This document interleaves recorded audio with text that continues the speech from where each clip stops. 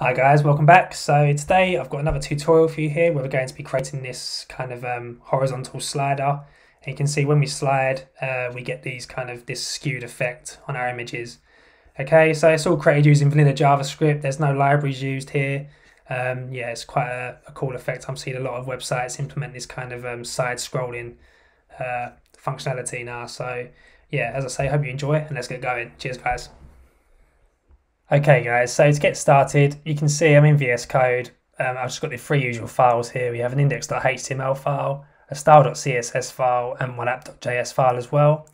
I also have a folder of images here, just containing different pictures of the capital cities in Europe. If we come out of that, just go into the index.html file. You can see here I've created some boilerplate already. We just in the body we have one container div with a class of container, and we have 6 child divs in here, each of a class of box. And for each separate div, I've just given a class of the number of the div. So we have 1, 2, 3, 4, 5, 6. Okay, and then kind of underneath this div, we have our script tag linking to our app.js file, and I'll just also link to our style sheet, style.css in the header. Okay, so now if we come to our style.css file, I'm just going to get the global settings. So we'll just say we'll say margin 0, padding 0, and box sizing border box. I'm just going to open a live server on our index.html file just so we can see our changes as we make them.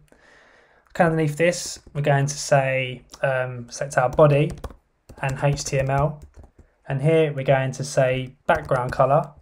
I'm going to give this a background color of a dark grey, okay, like so. And then I also just want to give this a height of, we'll say, 6,000 pixels, okay, because we want to be able to scroll the page, like so, okay. And then come underneath this, we're going to select our container next. And here we're going to say position fixed, okay, because when we scroll down the page, we don't want our container to scroll up, we want it to stay fixed to the screen, okay. This is going to be our slider, okay, so we're going to slide horizontally across the screen. And then underneath this, we're going to say display. We want to display this in a flexbox fashion, so the default for flex is just to display the slider images horizontally, okay. And then underneath this, we're going to say justify content, space around, just to give the images within our slider a nice even space in between them. And then we're going to say top 20 viewport heights. So that's where we want our container to be positioned from the top of the screen. So we're just doing 20 viewport heights, which should be around here. And then we're going to say here, we're going to give the container a width of 6,000 pixels, okay? Just so we can, just a nice amount of space to scroll horizontally.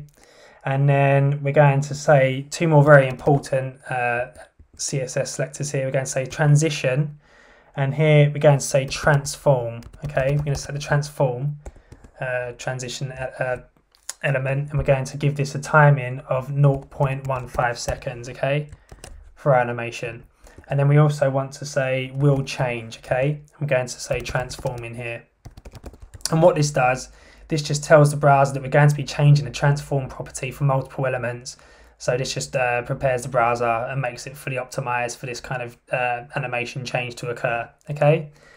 And then underneath here, we're going to select our box elements. And here we're going to say position relative. And then we're going to say here a width. I'm going to give each box a width of 500 pixels, like so.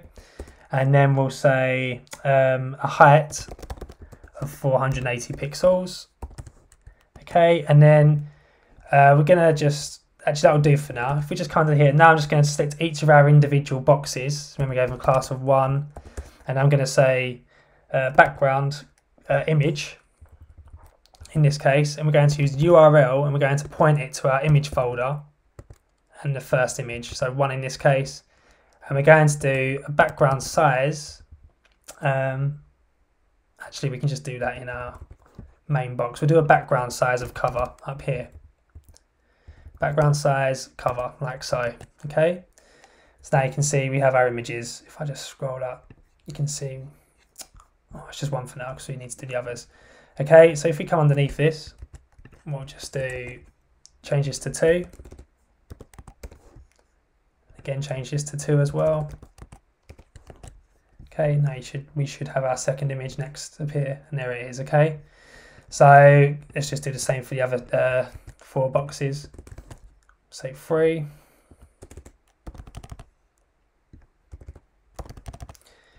And then we'll say 4.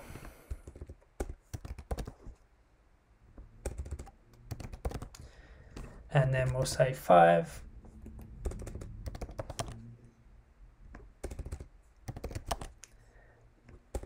And then finally 6.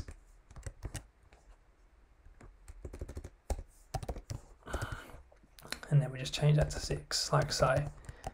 Okay, and then one more thing I want to do is actually just center the images. So we'll say background position here, and then we'll just say center, like so. And you can see our images are nice and centered now. Okay, so now what we need to do, that's pretty much it for our CSS. Let's go into the JavaScript next. And the first thing we want to do here is just select our main slider container. Okay, so I'll say const container equals document dot query selector, and we'll just say container, like so. Okay, and then underneath this we're going to say window dot unscroll. Okay, we want to listen out for a scroll. Then we're going to make this trigger this function. Okay, so we'll do an arrow function here, and we're just going to say container dot style dot left. Oh, why did it do that? Dot style, like so, dot left. That's going to equal, and we're going to say here, do some backticks, do a template literal. We'll say window dot scroll wire,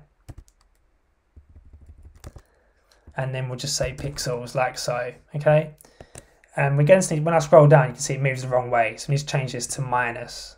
Okay, so now you can see when we scroll down the page, our sliders move in horizontally. Okay, so now what I want to do is I want to add like a distortion effect when we scroll. Okay, so I want these images to be skewed when we scroll across the screen. So in order to do that, the first thing we need to do is come underneath this, and we need to get the position of the left. If I just change this, sorry, let's just change the background color of our container for now, just so you can see. Background color, we'll say just give us an aqua color. Okay, so you can see we want to get the left position, okay, of this container. So in order to do that, if we come to our app.js, I'm just going to say let current position, so current pos equal, and we're going to say container dot get bounding client rect, like so, and here we can say dot left.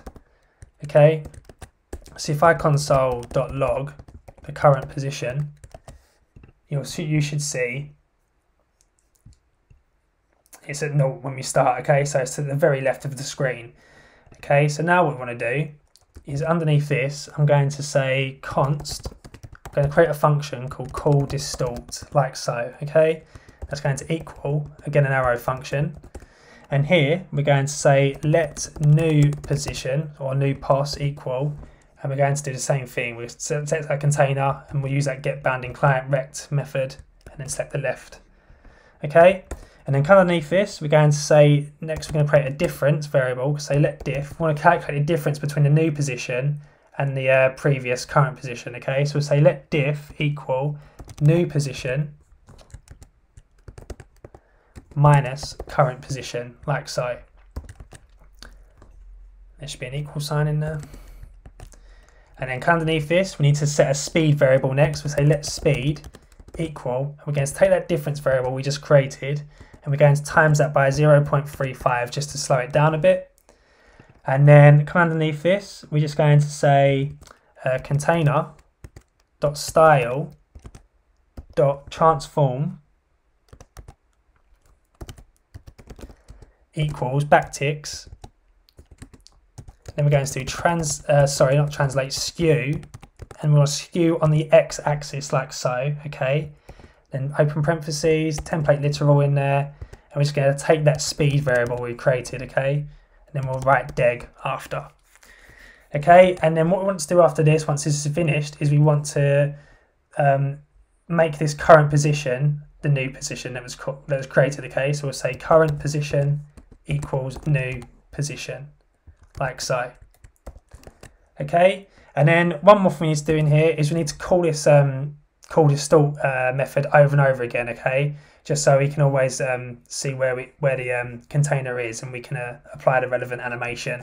So to do that, we're going to use the request animation frame method. Okay, and then we're going to just input there call distort. And what this request animation frame does, you'll see if we console.log called. You can see now, if we just do this call distort, call this outside the function, call distort, you can see the function is being called over and over again because this request animation frame, okay? And this request animation frame will just call the function in the optimal way for the browser to handle, okay?